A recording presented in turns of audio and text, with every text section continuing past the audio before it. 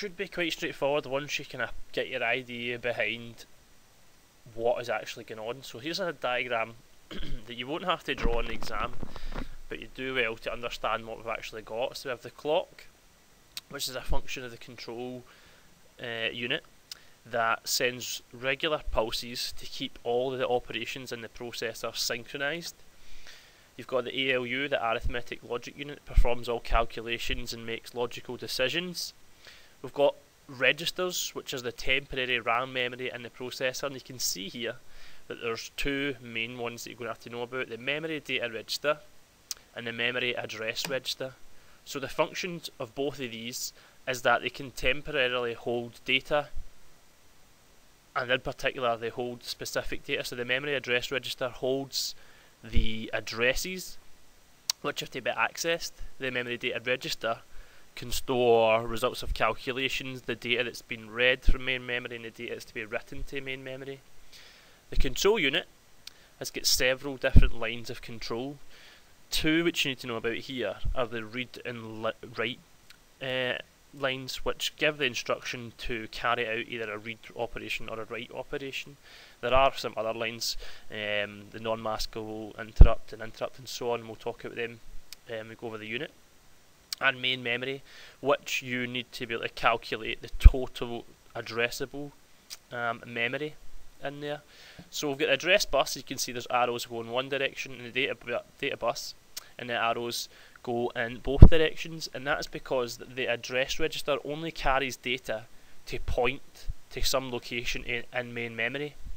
And the data bus goes two ways, because either memory can be written into memory, so it needs to take it from the memory data register into main memory, or if it's doing a read operation, the memory comes along the data bus into the data register, so it travels both ways. One thing you also need to know is the width of the data bus is usually called the word size, and that is the total number of bits which the processor can handle in a single operation. And if you were to increase the width of the data bus, you would improve the performance of the computer system, because it's capable of carrying more data per clock cycle. So we're going to do one of the operations here, and in both operations the first task is the same for both of them. Whether you're reading or writing, we need to know where we're going to do that operation. So the first thing that needs to happen is the control unit sets up the MAR so that the address bus has the exact address location that needs to be accessed in the computer system in main memory. Next, with this one, because it's carrying out a read operation, it doesn't know anything about the data yet. So the control unit then activates the read line on the control bus. That sends a signal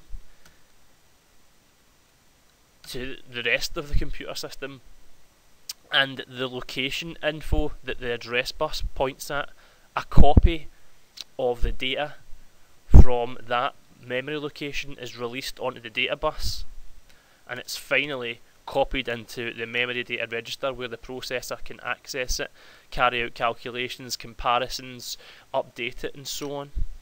So that is a memory read operation. Now the one thing you have to be careful of is if they're asking you about the fetch execute cycle, those four other steps that were there, I know the number's wrong, are the first four steps. And when it's a fetch execute cycle, it could be that in the main memory it stores instructions. So whenever those are copied into the memory data register, the last stage in that is that they are decoded and executed. Now quite similar, but definitely different, is the write operation, which is similar steps that happen in a different order. So if you think about how you would write on a blackboard, if there was like several blackboards in your school, which one would you choose to write on? You need to know what you're going to write and where to write it. So the first thing is, same as the last time, the address bus is given the required address that needs to be written to. But differently this time, because we're doing a write, we need to know what we're also going to write. So the memory data register is then given the value that's going to be written to main memory.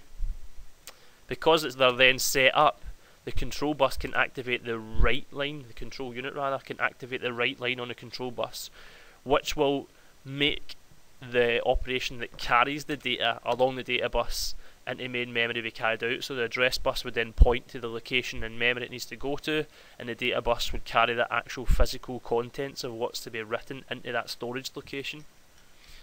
And again, there's no other steps with that one because it is not taking information into the processor, so the instruction couldn't be decoded and executed.